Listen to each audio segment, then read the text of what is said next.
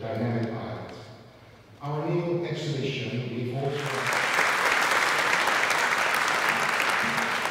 Cyprus for business, but the central Trovados Mountains, and here a very fertile plain for agriculture, which stretches. An exquisite result.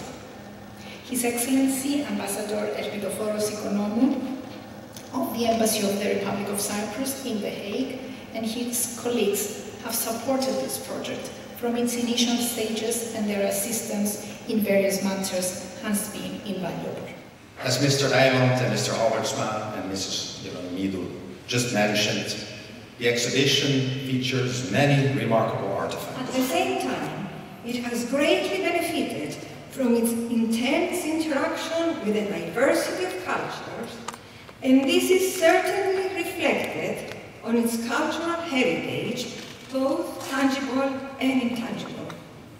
The notion of movement, which is the central theme of this exhibition of over 400 exhibits related to the archaeology of Cyprus, highlights to the general public the cultural dynamics and distinctive styles of the archaeological material culture of Cyprus. This is, however, the first time that such a rich and diverse collection of Cypriot antiquities has left Cyprus to be exhibited in the Netherlands, and the largest in number collection ever loaned abroad by the Cyprus Department of Antiquities.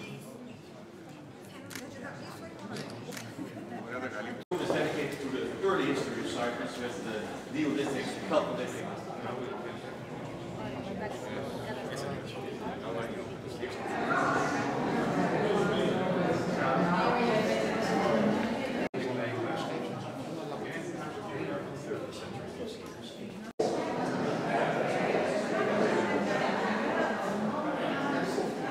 Much care, yeah. Much care. Also jewelry was also made. Simple shells, some shells that you find on the beach. Pierced them and made them.